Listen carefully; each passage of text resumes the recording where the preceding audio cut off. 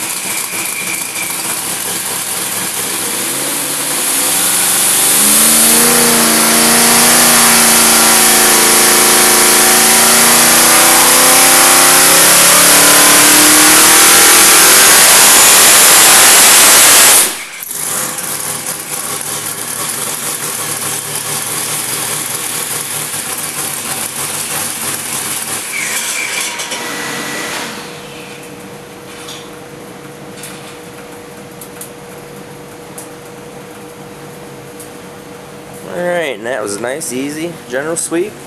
And I want to talk about this just a little bit more. CSU ethanol carb, E85. And has the this one has an aeromotive system on it with the aeromotive belt drive pump. Spun up down there. And what I'll do now is we'll set this back down and we'll take the camera out into the console and show you all the numbers. Alright, and we're back on the outside here, and we're going to look at numbers, and we will go right up the screen here. 3400 all the way at 3400 RPM. We're at 431, 660 foot-pounds of torque, and 4000 at 602, 791. And air-fuel ratios, you can kind of look at those too. 11.6, 11.69. And right there where it gets into the 12.32, 12.21, that's where the boost reference power valve comes on in the front. And then you can scroll all the way down and you can see where we're 11.19, 22.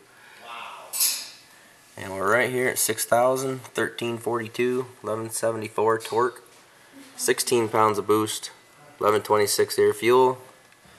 Go down 65, we're at 14.28, 19 pounds of boost, 10.83. And this is where the carburetor was going real rich on me.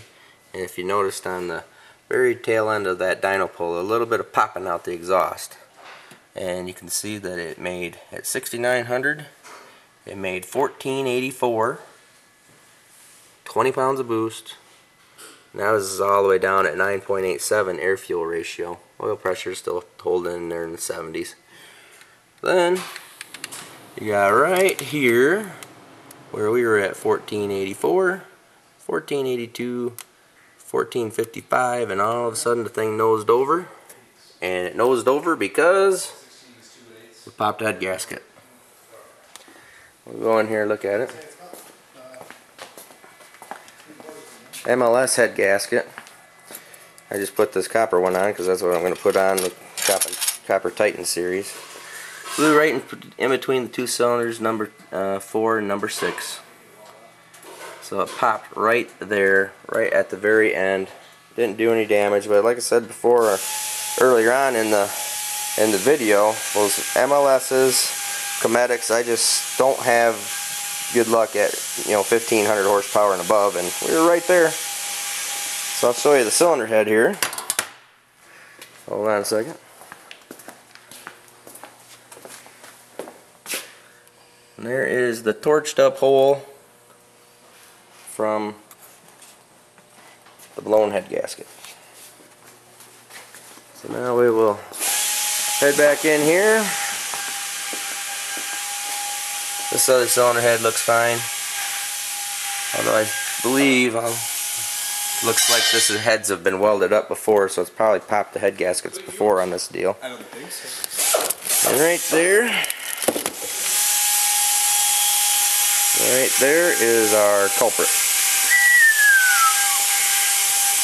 Pretty instantaneous. So anyways, makes real good power, real good piece. We're gonna have to fix this gasket.